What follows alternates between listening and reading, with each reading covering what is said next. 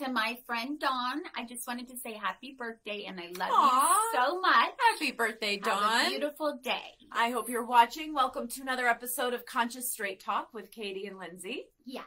Hi, my name is Katie Hutchinson, and I'm a licensed marriage and family therapist, and I'm also a certified mediator. And we're so happy that you guys are here today on Hump Day, Wednesday, the 20th, whatever else. Oh, is today 420? Isn't it? It is. 420? You're right. Wednesday, 420. 420. What does that mean? Isn't that what the smoking pot? Well, whatever? that means that we have the perfect episode for today, actually, Exactly. as a matter of fact. Exactly. I'm Lindsay Kearns. I'm the mama behind MalibuMamaLoves.com, and I'm also a certified conscious trauma-informed life coach. Okay, so have you heard of Scissor? Or have you heard of Dirty Sprite? Or have you heard of Purple Dank? Oh my. Do you mean lean? I do mean lean. What is lean? So lean is, so lean is a combination of codeine and promethazine. I'm probably saying promethazine incorrectly, but I'm trying to say it. Promethazine and codeine plus soda, and then either hard candy or gummy worms. Oh my. And so this sounds like this is the new drug that the kids are trying out. This is a very popular drug right now. It's been made very popular by NFL stars and the rappers. And so the teens are getting into it. We're having teen lean parties. Teen lean parties. Oh my teen lean gosh. parties. I remember back in the day they would do, everyone would bring their parents' pills, like grab a couple out of the cabinet and throw it into a bowl in the middle, and everyone would just pick one out. And I couldn't stress enough to my, then at the time, teenagers, my older boys, how dangerous that would be. You have no idea what could happen. And so when you brought up lean, because I hadn't heard about it until you talked about it, which apparently it's like a whole epidemic right now. The kids are all trying it because it's so easy to get your hands on. What actually happens when you take this stuff? Okay, so you become very euphoric. It's an opiate. So it's in the heroin family. How long does it take to kick in? So it takes about 30 minutes to kick in, and it lasts about 6 hours, which is a long time. Wow. So these kids are going to these parties. Takes them about 30 minutes, and then for 6 hours, 6 hours they're partying. Yeah, I mean, it's better than meth. Meth lasts longer than that. But it's not, I shouldn't say it's better than meth. I'm just saying it doesn't last as long. So it relieves a lot of pain? So it relieves a lot of pain. So when it goes into your body, the codeine and the promethazine, it goes down into your liver. And when it goes to your liver, it turns into morphine. And morphine, as most of us know, gets rid of pain. And that's what we use to help people. So, I mean, aside from the morphine, it doesn't sound that bad if it's relieving all this pain and it gives these euphoric side effects. What else happens with it? Okay. So there can be tooth decay. There can be... Is it addictive, or is it something they can just pick up and put down? No, highly addictive. And we can talk about how to deal with an addiction afterwards. Remind you too. Tooth decay, listlessness, withdrawn. It's really easy to overdose. Probably, actually, because now that I'm thinking about it, if they're drinking it and they're so relaxed and it tastes so good, they probably just keep drinking it. Of course, they're not realizing how high they're getting. Yeah, and especially because it takes 30 minutes, so you just drink and drink and drink, and if you really don't know what you're doing, that's really scary. Yeah, you've got to talk about this with your kids. Yeah, memory loss, and it's interesting because a lot of kids that have academic issues use this. But then it's only going to make it worse because then their memory, and so. Well, but that's the vicious cycle of drugs. Exactly. So it makes you listless. There's anhedonia. Anhedonia means just like a lack of interest in things that you're normally interested in. Headaches, blurred vision, dizziness, nausea. UTIs, which I found to be very interesting. Really interesting that it causes a urinary tract infection, but it makes sense because I know that's very going high through the yeast. liver and the kidneys. So your breathing slows, which is a bit of an issue to say the least. And in addition, you get this irregular heartbeat. A lot of times the heart will go down, the pulse will go down, or will go too low. Can cause coma, can cause death, seizures, etc. It is not something that you want to do. So this sounds awful. Yes. This does not sound fun. No, this does not sound especially fun. When there's no control over it. Well, and You these know? are teens, so they don't, I mean, they're not all teens. Obviously, they're adults too. And I'm not Yeah. a doctor. I have to say this every time.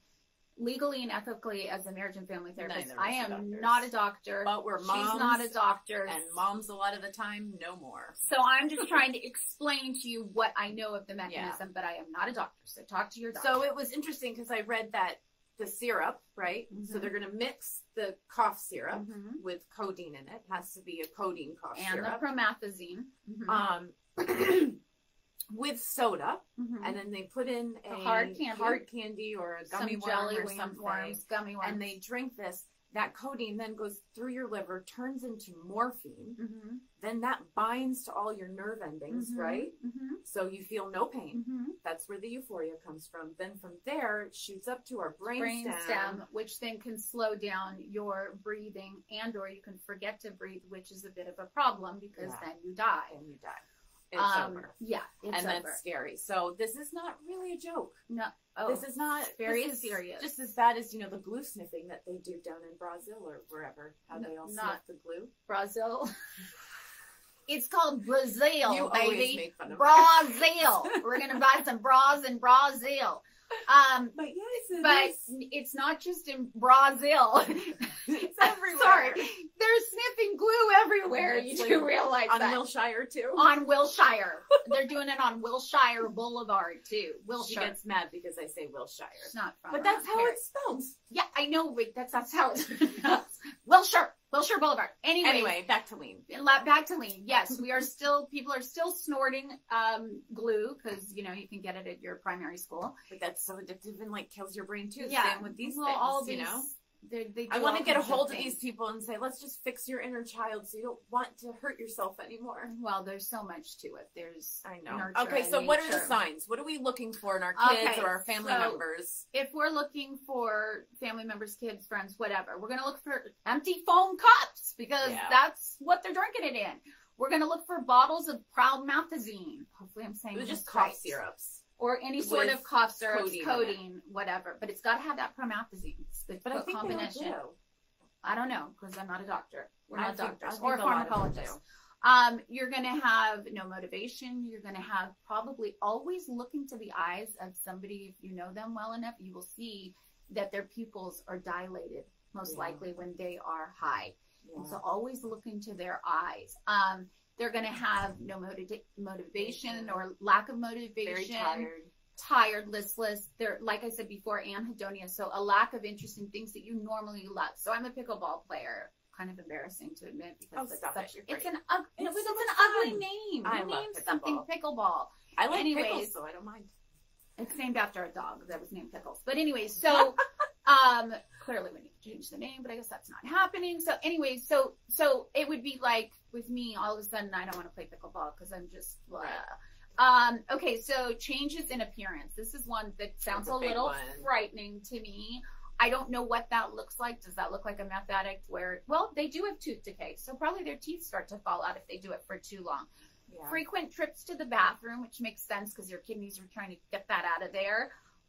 We talked about memory and redness on the arms and the chest and the, what else? The neck. The upper neck, because your blood is trying to circulate. Yeah. And it's not, Mhm. it's just too slow. It's not happening. And Exactly. brain damage. Seizures, coma, So, and you know, death. this is a pretty important thing. It you know, is. to talk to your It children is. about, to be aware of as Yes. mothers, as parents, as Mhm. dads, as uncles, Mhm. as grandparents, Yeah. whatever. This is really important Oh, to know. it's- These kids are doing it. Mhm. They don't realize what they're doing to themselves. They just think, oh, wow, this superstar is doing it, or this This NBA rapper, hell. Lil Wayne, Look, has made they it felt- quite popular. They felt no pain. Yeah, and you don't feel pain.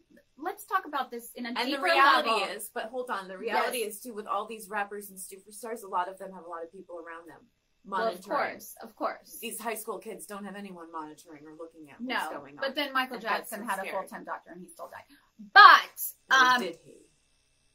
well, the doctor was talking to his girlfriend. But anyway, he was on the phone when he was supposed to be monitoring him. It's not funny, but, I have some issues with Michael Jackson. I think him and Tupac might still be alive somewhere. I think you're high.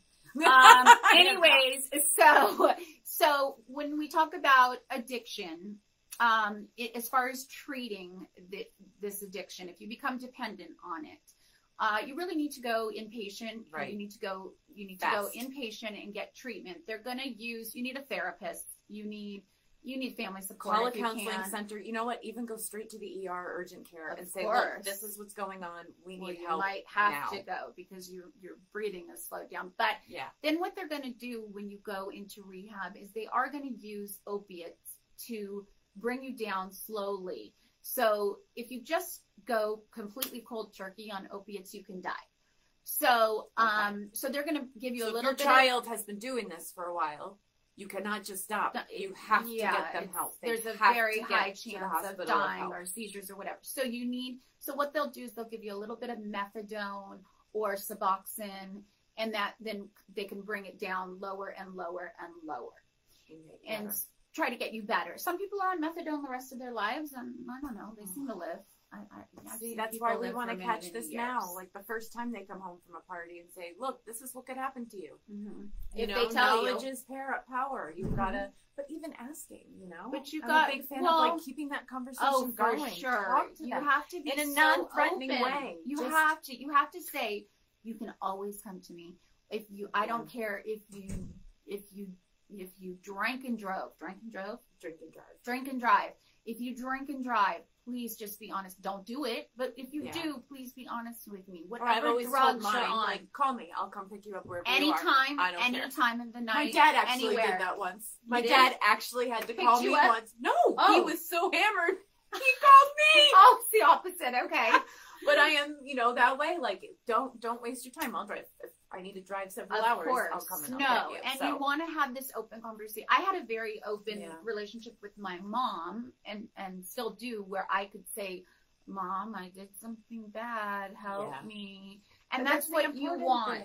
Yeah, that's what you want. Stop these kids. We don't want to see, them hurting down the road and going down that rabbit hole, especially when we know about it. So we want to encourage you guys, because this is such a new drug. Share your stories here if you've heard about it, if you have other tips and signs to look for, if you've experienced it with your family on some level. Family, friends, whatever. You're not alone. It's out there. It's hitting a lot of people. So please share your story with us so that we can really help other people learn about this and not do it, nip it in the bud, Or if you do it, get rid of it fast. Yeah. Don't do scissor up. Scissor. All right. Okay. All right, you guys. Happy Wednesday. Hump Day. Happy birthday, Dawn. I love you. Happy birthday. Love you. We'll see you guys soon. Have a